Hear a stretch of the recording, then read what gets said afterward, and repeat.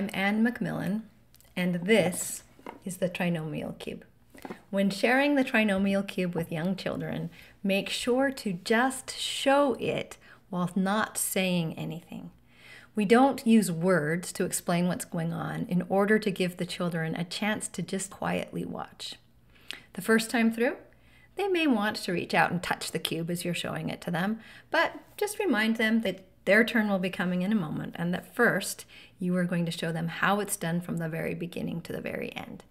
If they're not able to focus through your presentation, it probably means that it's not the right time for them to be looking at this material, and that you can just wait and show it to them at a later date. When you're showing them the material for the first time, move your hands very, very slowly. Many times, adults are moving so quickly because we have memorized the actions that our hands need to take in order to accomplish any one task. But children can't keep up with it, and so they will often get distracted or look away simply because the movements that you are making are too quick. Intentionally slow down your hands as you move each prism from the box to the surface of the table. When you move slowly, the children will be able to keep up with your actions.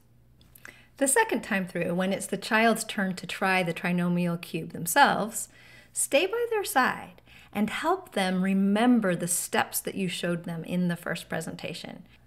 Most children will not remember to start out by putting all of the cubes on the table at random and then to sort them in long columns by color before making one layer at a time on the map and transferring it to the box.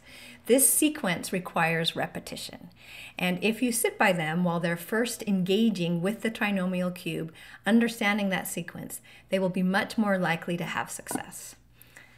And then, at a later time, hopefully, they will be able to put together the trinomial cube without doing it one layer at a time using the map, just selecting the right prism from the table and putting it straight into the cube. But that is a much more advanced task, and it's not something you should expect the child to be able to do after just seeing you present the material one time very slowly. And remember, it's so exciting that children are able to use this concrete material and gain familiarity with the trinomial cube without any comprehension that later on in the Montessori curriculum, they will be engaging with decanomials and large polynomials and understanding how each cube represents a term. They'll be able to look back and remember the trinomial cube and comprehend it in this very visual way that will give them an advantage and a comprehension far above their peers. And right now, they're just doing a fun puzzle. Enjoy your work with the trinomial cube.